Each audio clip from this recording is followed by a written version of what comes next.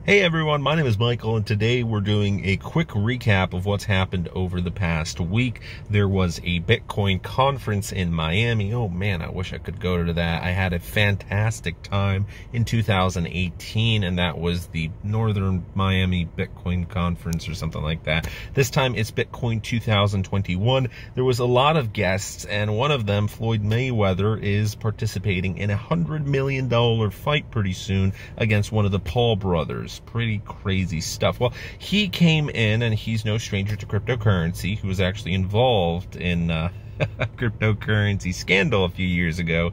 Yeah, so he was paid for promo. But anyways, regardless, he mentioned something at a Bitcoin conference. This is where a lot of Bitcoin maximalists went. Sure, there's a lot of crypto conferences, but at a Bitcoin conference, it's a big no-no to start mentioning other altcoin projects because everyone cares only about Bitcoin. So he got booed off the stage. But we also had a U.S. politician, a libertarian, present, and we're going to be discussing about that. But there was a bunch of pretty interesting characters and actually a lot of attendees. Why? Because in Florida, if you're watching in Europe right now, you're probably scratching your head, or if you're in California or one of these bluer states, you might be a little bit jealous because in Florida, you don't really everything's open again. You know, the pandemic, it's kind of forgotten about. See you goodbye. Florida and Texas, the land of the free. So let's discuss. There's a lot of news events related to the crypto conference, but then there's also stuff unrelated, and there's been a lot going on in cryptocurrency. Even though Bitcoin has fallen below $35,000, even though Ethereum has fallen a little bit,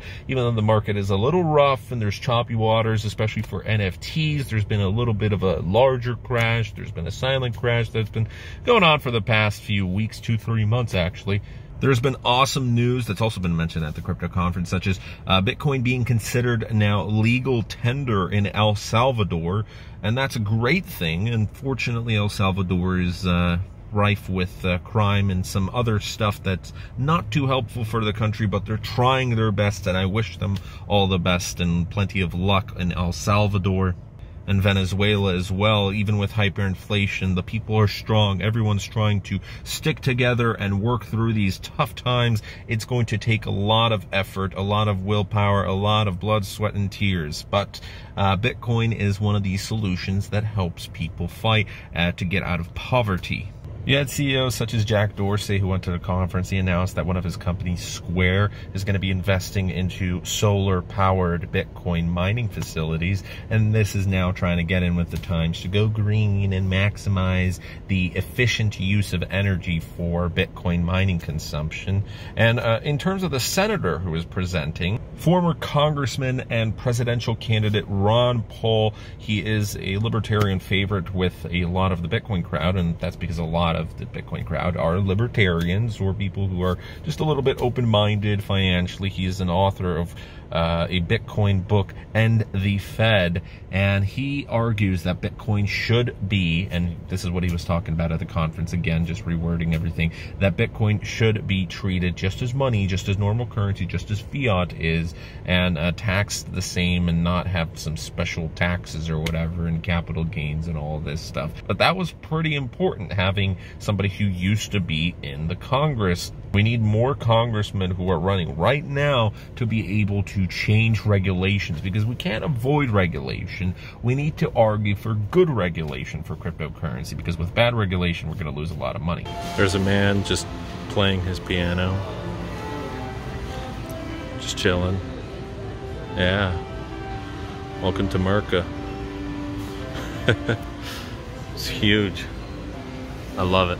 A lot of the news is related to Miami, and one of these reasons is that the Miami-Dade commissioner wanted to turn the county into a Bitcoin hub, and there's been plenty of politicians within Miami that want to turn this into a cryptocurrency city. That's why you have a lot of these conferences, and Miami's always been open-minded to a lot of these things. We had some news related to Elon Musk and Vitalik Buterin. Vitalik Buterin was taking swipes at Cardano. Charles Hoskinson was striking back.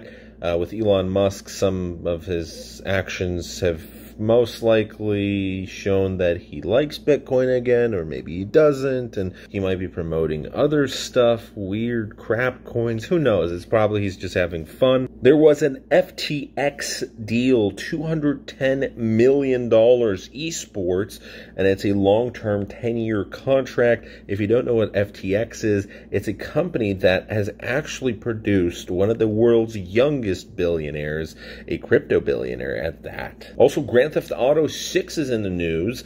It might come out next year, maybe, who knows, or 2 years from now, or whatever. It's taking a while, but supposedly it's a rumor that it might have an in-game version of Bitcoin. Before the Miami conference started, there was a Miami pharmacy that accepted Bitcoin for COVID testing. Ah, forgot about this one. Yes, Anonymous has posted a video threat saying that Musk's crypto tweets have destroyed lives, and they're going to reveal the truth. We'll see what that is going to be. Polygon's Matic has gone up. It ended May up 120%. The Texas governor signs a law into action, creating legal framework for cryptocurrency investments. I'm telling you, man, Texas and Florida are the places to be. China has launched earlier in the week a copyright protection blockchain. And one of the last pieces of news is that we have big companies such as Alibaba and Google are among more than 300 companies seeking a Singapore cryptocurrency license. Why? Because they want to get into crypto. They want a sweet slice of that crypto pie. Thanks so much for watching today's video, guys. Hopefully you enjoyed, and see you guys in the next one. We have to resolve the internet this week, so hopefully we're going to be able to make longer videos pretty soon. Got to get myself a mobile router and figure out a network that we're going to be able to get hotspots from, because T-Mobile sucks. So wish me luck. Have a great rest of your day, and bye.